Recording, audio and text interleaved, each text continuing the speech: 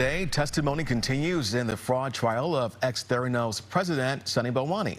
KPIX 5's Jocelyn Moran is in the newsroom. And Jocelyn, prosecutors say he and Elizabeth Holmes were partners in, quote, virtually everything.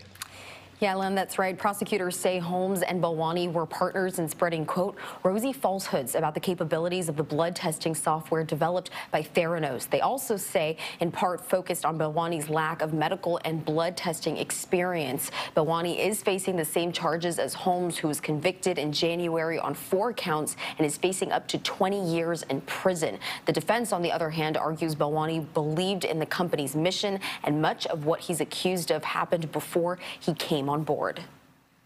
And I thought the defense did a good job of humanizing Mr. Balwani after Elizabeth Holmes got on the stand and tarnished his reputation under oath.